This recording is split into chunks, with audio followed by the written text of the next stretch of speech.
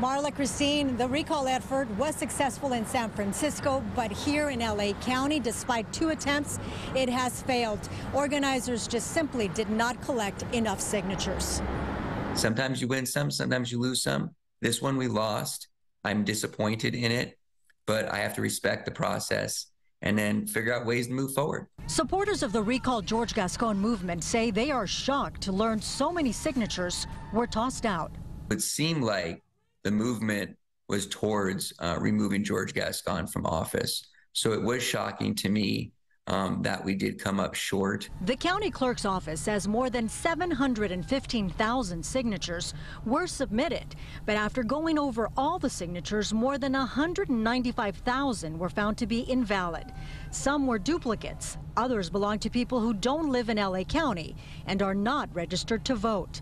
In the end, organizers did not have the required signatures to put the measure on the ballot.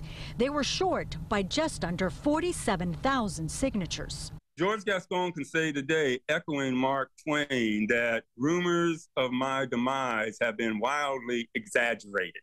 USC law professor Jody Armour, who is not a fan of recall efforts, says this is a perfect example of how a few vocal activists don't represent the majority of LA County voters. We should recognize the outsized influence that sometimes vocal activists can have and giving an impression that there's a lot of support for a particular direction when there isn't.